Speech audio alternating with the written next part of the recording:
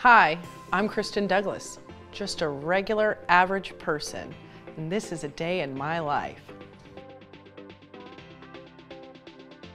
My first alarm in the morning can go off at 5:30 or it can go off at 6:30, so depending on my workload for the next day, it kind of really determines when I'm going to set it for. It can be 7 snoozes, 2 snoozes, or right before it goes off. When I wake up in the morning, I don't check my emails, I don't check social media. I will go to the bathroom, toothpaste on my toothbrush, jump in the shower because it's more efficient, brush my teeth there, get out, and then I will get ready and head to work. Don't eat breakfast unless it's Friday.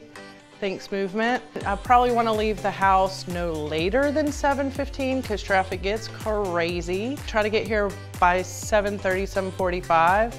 And that's about it. And I'll sit down and start, not eating and plugging away. I will sometimes give myself planning time where I need to take myself off the floor, but for the most part, I'm just there to help processors, underwriters, loan officer assistants. So it's typically Grand Central Station at my desk for sure. I'm a little bit of a hoarder. I have lots of fun unicorns and emails or cards or pictures of Hung Lee. There's typically a lot of sticky notes everywhere, loan things to follow up on so I don't forget. It's sad that I organize my life with sticky notes, but it works for me. My lunch is all over the place. It can be at any time of the day.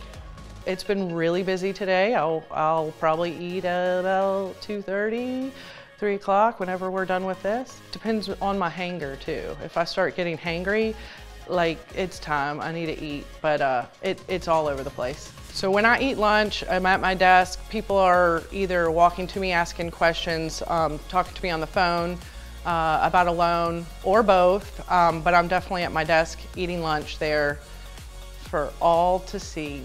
I force a break when I'm about to go to the bathroom on myself, and typically people know when I'm doing my I gotta go potty dance.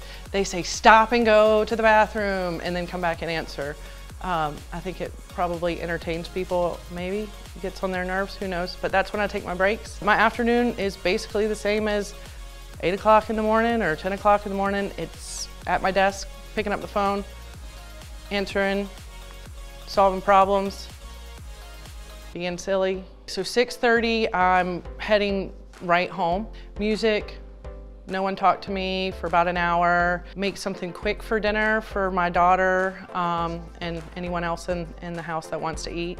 Play with my dog, walk my dog. I have a Chiweenie, his name's Hopper. Hopper, like H-O-P-P-E-R. Everybody calls him Copper. He's my life. Maybe answer a few more emails on the phone. Maybe watch some Netflix. Peaky Blinders is my favorite, but I'm ready for the next season on that one.